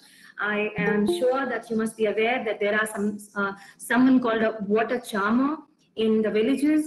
Barefoot has implemented a Neer Jal website, which is basically contributing in water mapping in the nearby region, where people from the rural community who are well versed with water charming exercises, who can predict where there is possibility of water underground. So they move around with these people. And to mention, urban, smart, remote sensing and GIS trained professionals are working with these rural men and women and contributing to the same cause. As I mentioned in my initial slides, that they are contributing, they're making huge rainwater harvesting tanks. So since 2006, more than 73 collection tanks have been constructed, which is contributing to nearly 1.5 million liters of fresh water to the children during the school hours. So they have come up with some schools as well. As rural women are very, very trained with their skills, they know how to make puppets, they know how to make different handicraft things, and they're all using their hands, which we in English know as palm, but in Hindi we call as hateli. So because they are using their palms and making all these things, and to basically give a term which is very, very related to them, they have developed a craft shop which is named as Hateli Sansthan. Here, the rural women are engaged in making leather works, weavers, they're working as assistants, they're contributing to generation of rural material by the leftover, by the torn cloths, and whatever is available in the society, they're utilizing them and earning livelihood for themselves.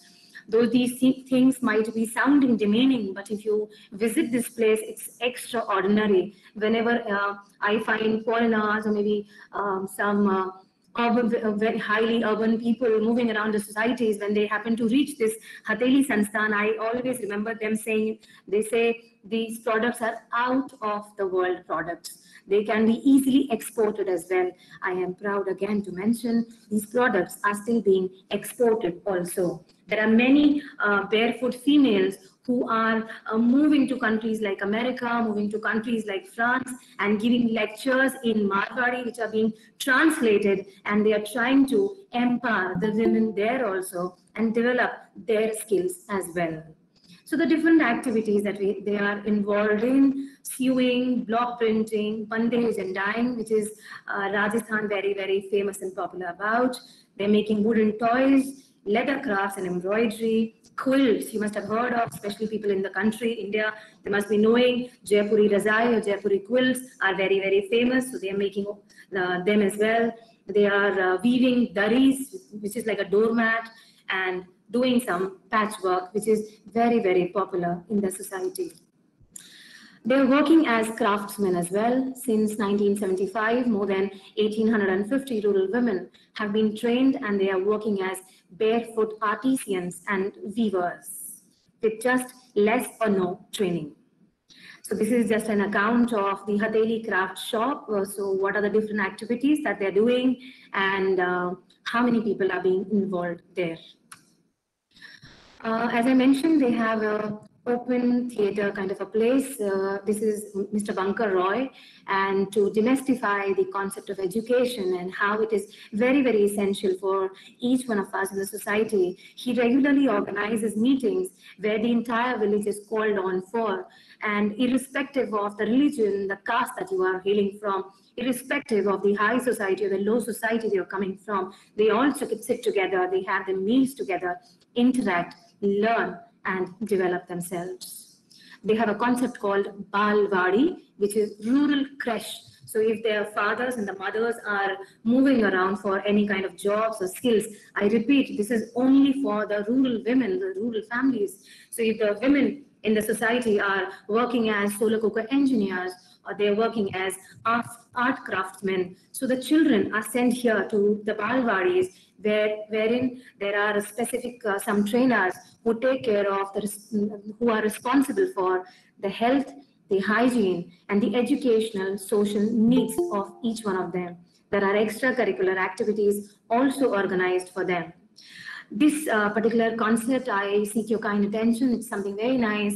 When we file our IQAC reports as NAC coordinators, we come across something called a bridge course, wherein I'm sure you must be aware of what a bridge course is.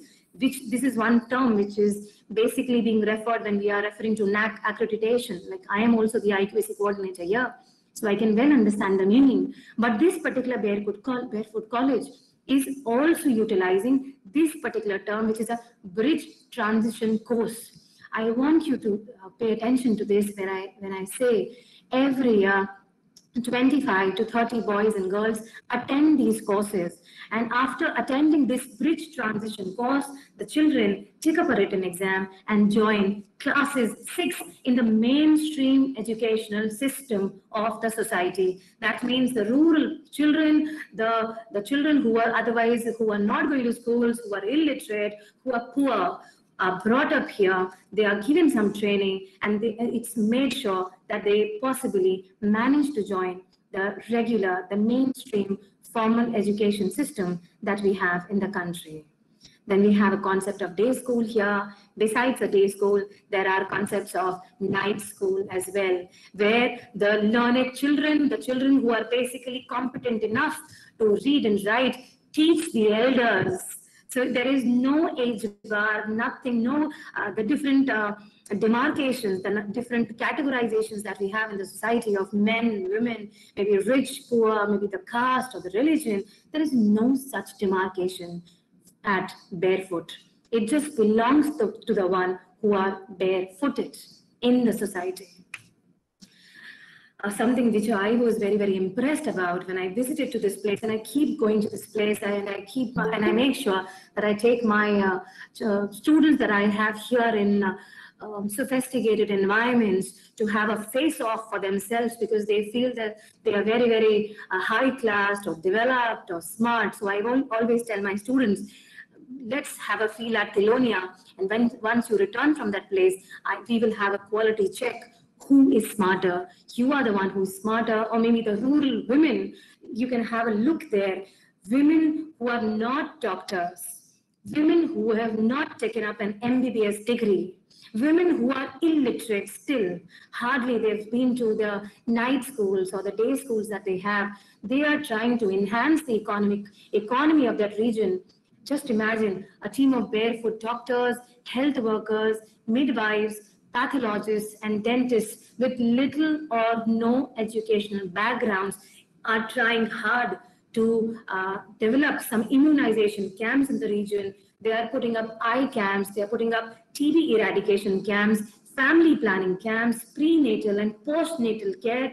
I doubt if you call for a female here, the rural female here, and if I happen to just ask, what do you mean by prenatal? She won't be able to explain the meaning of prenatal, but yes, she can handle everything else beside the word.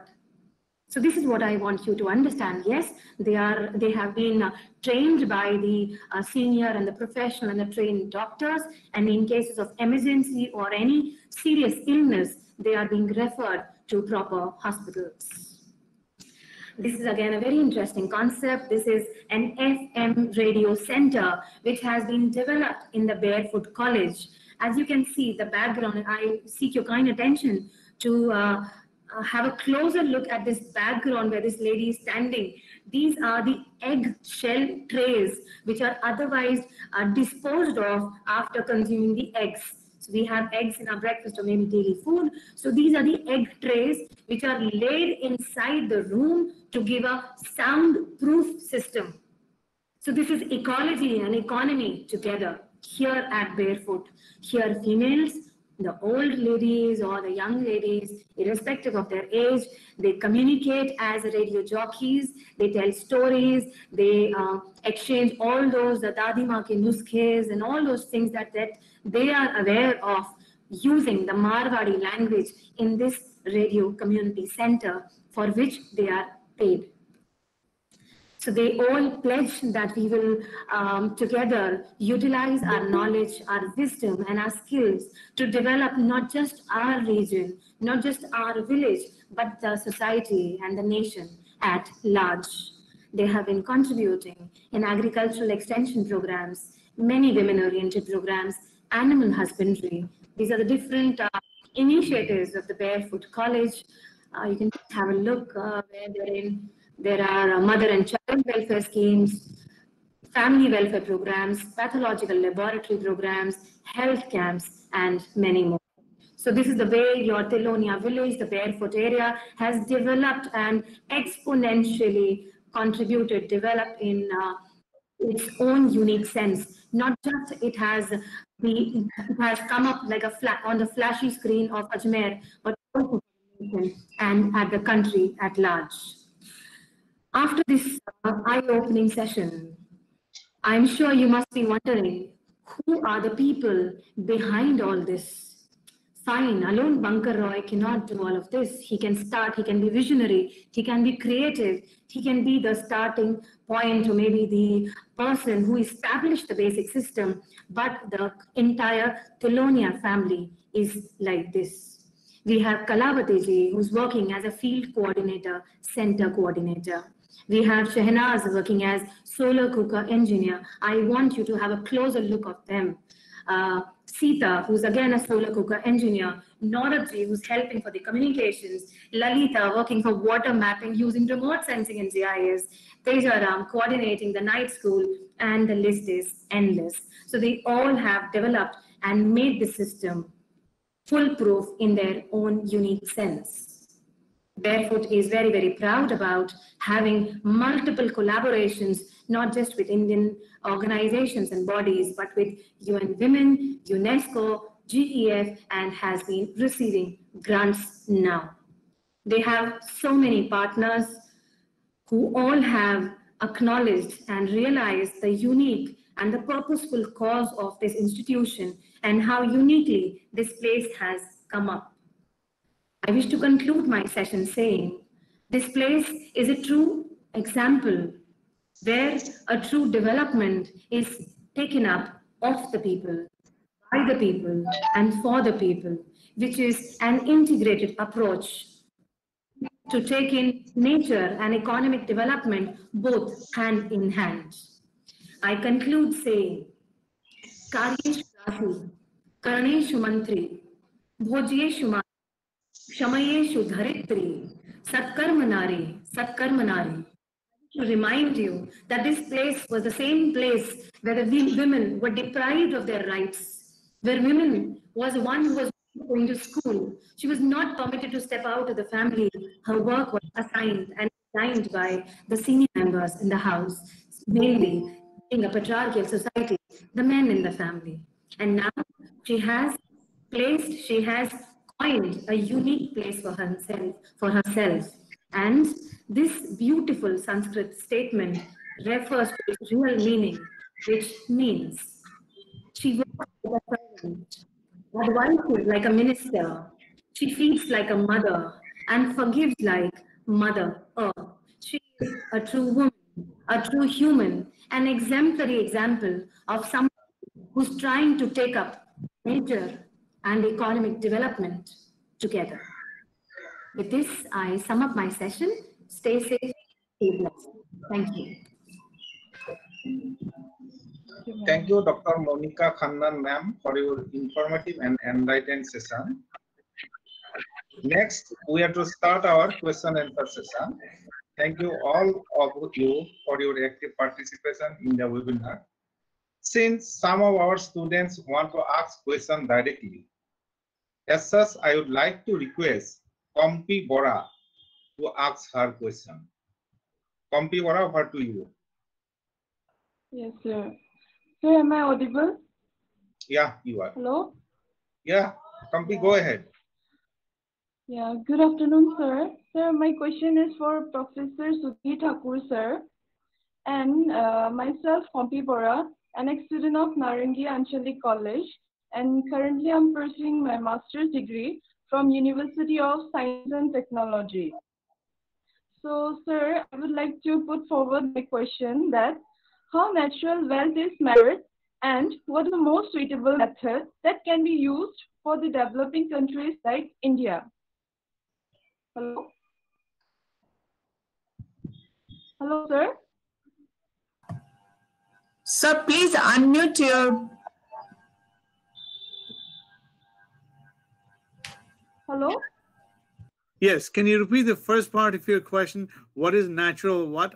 I missed one word. Okay, sir. Sir, my question is how natural wealth is measured and what is the most suitable method that can be used for the developing countries like India? Okay, so measuring natural resources is a complicated exercise because we are trying to put a price, a monetary value. So one of the techniques, there are several techniques, but one of the basic idea of measuring the loss of natural resources by consumption or by depletion, there is this idea called shadow prices. Shadow prices versus market prices. So market prices are determined in the marketplace, interaction of demand supply, and that sets the price and quantity at a given price. But if natural resources are resources that are not traded, it does not reach the market. So in order to measure the value of natural resources, one uses ideas that have been developed by economists and the like-minded people, the idea of shadow prices. Shadow prices are the artificial prices that we compute by comparing the benefits and costs in future, and we discount it using some discounting rules that we often utilize in finance and otherwise. So if you put money in a bank, over 20 years it's going to grow. And if you want to discount the value of that money 20 years henceforth in today's terms, we use an internal rate of return or a shadow price mechanism from which we can compute the value. I don't say that's the actual value or it's an estimation, but nevertheless, that's the best that we can do. Answering the second part of your question, there are many, many different ways to measure depletion, degradation of natural resources. One of the most popular methods, it's called natural resource accounting. It uses the same principle that economists use in the Planning Commission or NITI or elsewhere, NITI Aayog, where they develop a balance sheet of assets and liabilities. The only thing that is missing in that balance sheet is the natural wealth. What about the loss of aquifers? What about the loss of oceanaries? What about the loss of fisheries and trees? So using shadow prices, you compute a price and then estimate how much has been lost and multiply it with the shadow price. That gives you the monetary equivalent. So I think I've answered both your question, but as I said earlier, there are many, many different methods. I'll just name a few that are often utilized by people in this area, something called multi-criteria analysis that is also integrated with GIS, cost-benefit analysis, multi-criteria analysis, natural resource accounting analysis, entropy analysis. There are at least 10 different ways that people, economists and policymakers and economic geographers can utilize in order to measure and quantify the depletion and degradation of natural resources. India has already started since the publication of the Das Gupta committee report in 2013-14. I don't think they have released any copy, but they are trying to work on this mechanism to quantify loss of natural resources. I hope I've answered your question. Thank you, sir. Thank you, Kompi. The second question is from Mili Korali, a student of Geography Department of Narangi Anchalik Mahavidyalaya. Mili, over to you. Mili, can I unmute your device? Good morning, sir. Good morning. Sir, am I audible to you? Yes, yes, yes, you are audible. Yes. A very good morning to respected Dr. Monica Khannan ma'am, and good evening to Sir Sudhir Thakur sir. Myself, Mili Bharali from Narangi, Anchalik, MAHAVIDYALAYA. I'm from Geography Department, honors. I'm from 6th semester. At first, it's my privilege to be a part of this session during this pandemic situation. And I would like to raise one question to Dr. Monica Khannan ma'am. That is, how has barefoot females empowered individuals, females and communities?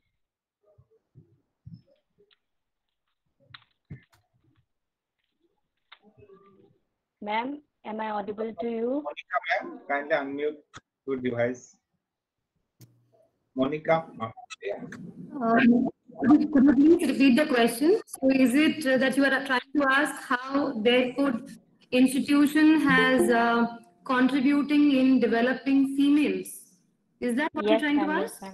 Yes, ma'am. Thank you so much, Mili ma'am, for your question. Thank you, ma'am. As I mentioned in my presentation, basically this place is to convey any kind of gender inequality in the region. So they are catering to both men and female in the society. But incidentally, men in the region have many more options, like going in for Narega, going in for their agricultural works. That is the primary activities that they were otherwise performing. But the females were left behind home and they had nothing to do besides taking care of the family. So this particular place has actually widened their horizon and they have added wings to them. They have, with basic training provided on a very, very regular and on a consistent basis, now they feel so very confident about themselves. Now they can stay back home, they can move around the place. Gradually, the society is also accepting them. They've started earning, they can feed their children as well. As I mentioned, there are females I met there who have moved to America, who have moved to France and other places, and they are having their own training sessions. And surprisingly, wearing those, like Rajasthan, our rural dress, the rural village dress is lehenga. So they are wearing those lehengas raised on the podiums and platforms in countries like America and delivering sessions. So I feel certainly barefoot has immensely contributed in the development of the females there. Thank you, ma'am. And Mili. Thank you, sir. Now I would like to ask few questions picked up from participant side. First question is for Sudhir Thakur sir. Population explosion is the single cause of all problems in our world. How far you agree? I kind of agree and disagree to this point, because India is also known to be a place with a huge population that is a burden on the natural resources. So the carrying capacity of the natural resources goes down, it cannot sustain. But on the other side, when you look at the world, a lot of countries are losing population. Their population is graying.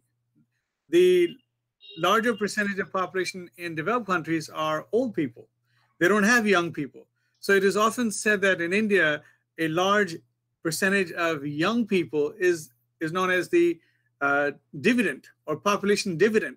It is not a curse, it is not a burden, but these are the people who are going to be engaged with the right kind of training and human capital to work as a productive workforce in the economy in the years to come. I just read today that the prediction of India's population projection is 1.6 billion by 2048. It is less than what is projected.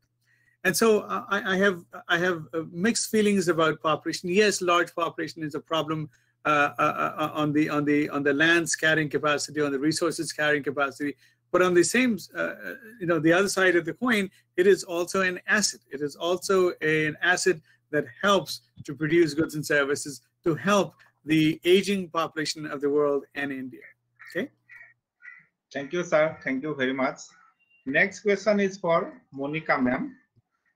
What are the initiatives taken by you and other people to motivate the barefoot women of that village? Am I audible, ma'am? Monica, ma'am? Yes, sir. Yes, sir. Could you please repeat the question? Sure. What are the initiatives taken by you and other people to motivate the barefoot women of that village? Thank you, sir, for your question. At my personal level and at the level of the students that we have here and the community at large around me, what we have done, we pay regular visits to Barefoot College, which contributes in earning the entry fee, which again leads to the development of the people who are dependent of that institution. So number one is the entry fee. We make sure to popularize this place, the same contribution I'm making at the moment, like I am addressing this August gathering and I'm making you all aware about Barefoot Institution, and I put a lot of chats wherein there were participants who were writing, we will make sure to visit this place, Silonia.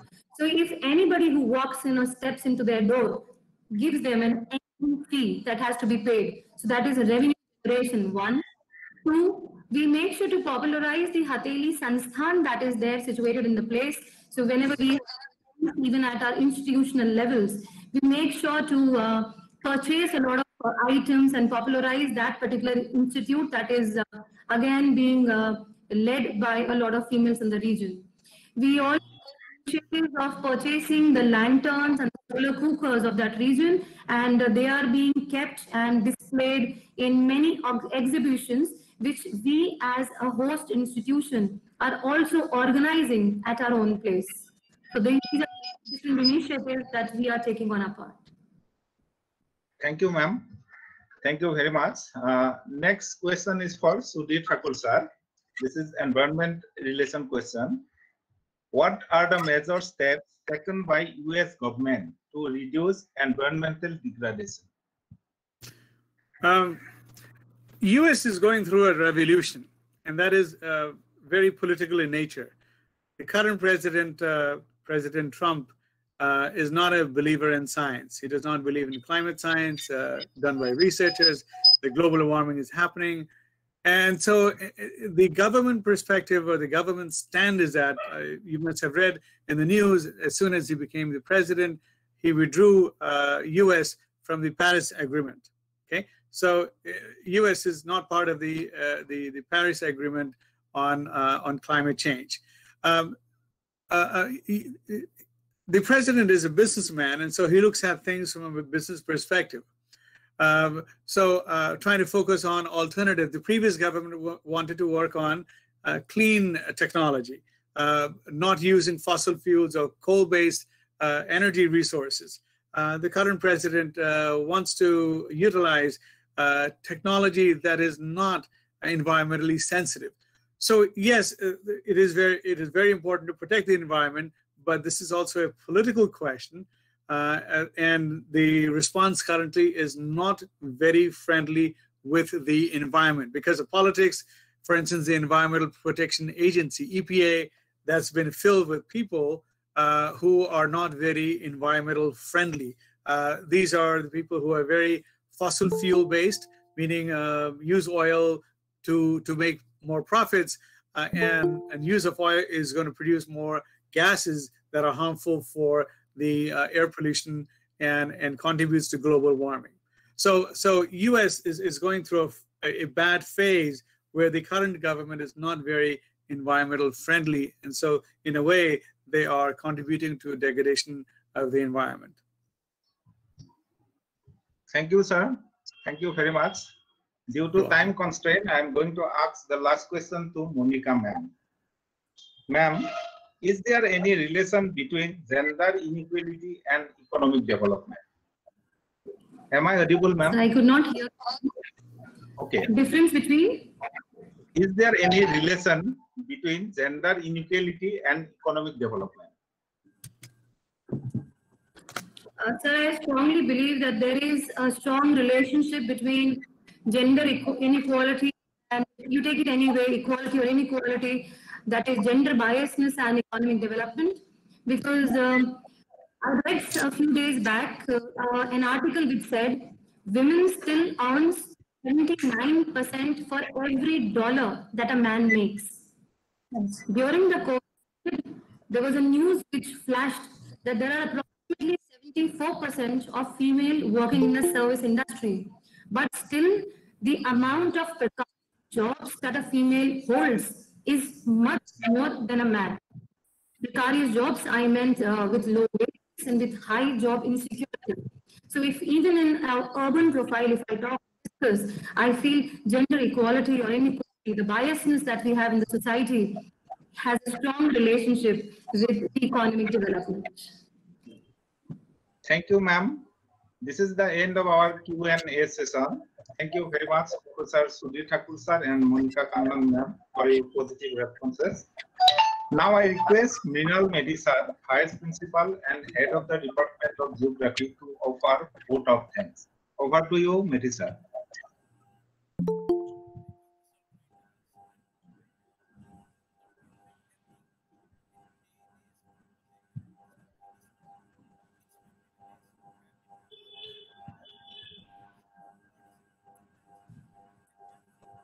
Hello, Medhi sir.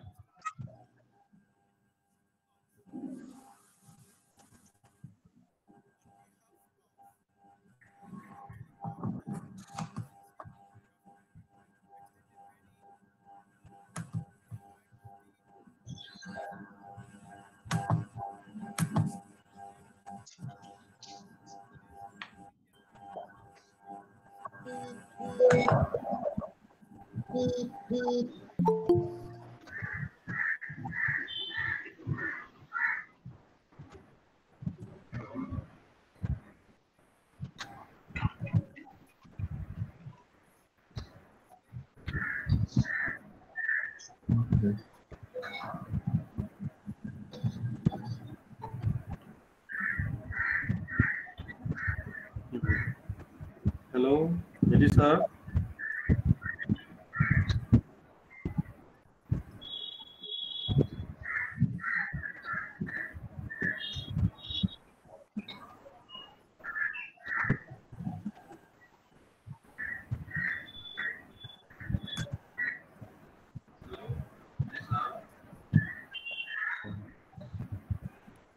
Hello.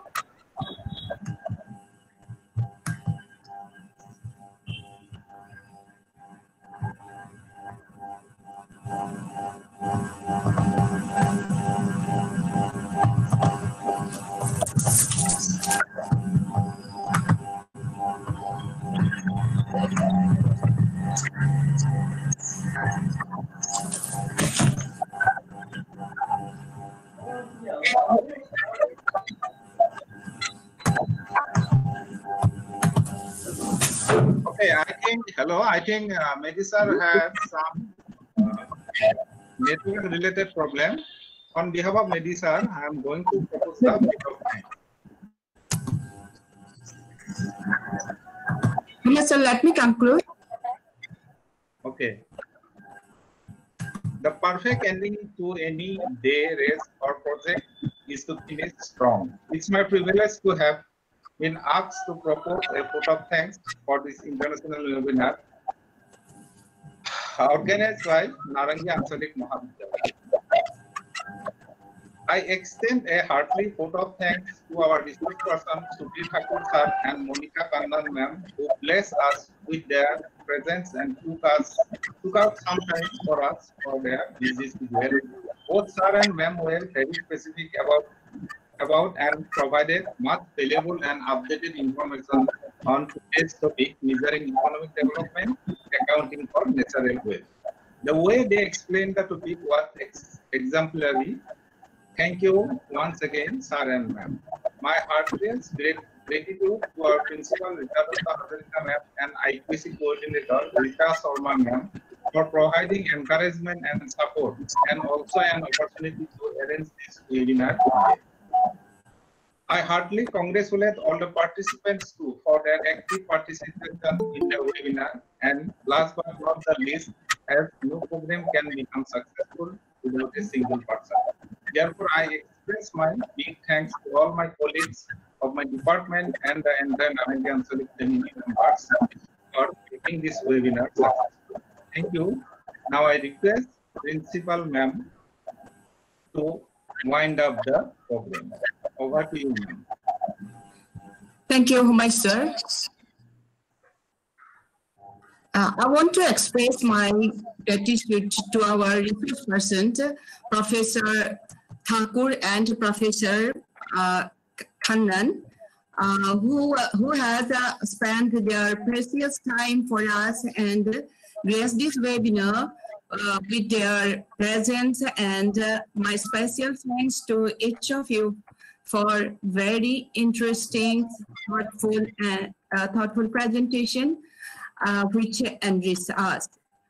We are out of time. The future is uncertain, but the end is always near. Thank Monica ma'am, thank Thakur sir, thanks organizers, thanks participants, and with this, I announce this webinar is over here. Thank you very much, sir. Once again. Ma'am, we have not received the feedback form. Please send it in the chat box so that we can fill it. The session was very informative. Thank you, ma'am. But we didn't got the feedback form. It is a request to please send it on the chat. Ma'am, feedback link, please.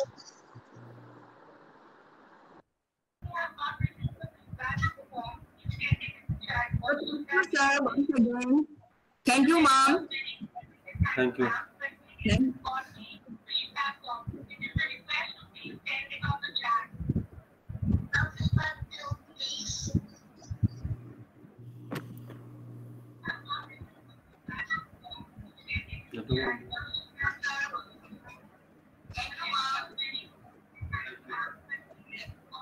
So please upload the feedback in chat box and also with the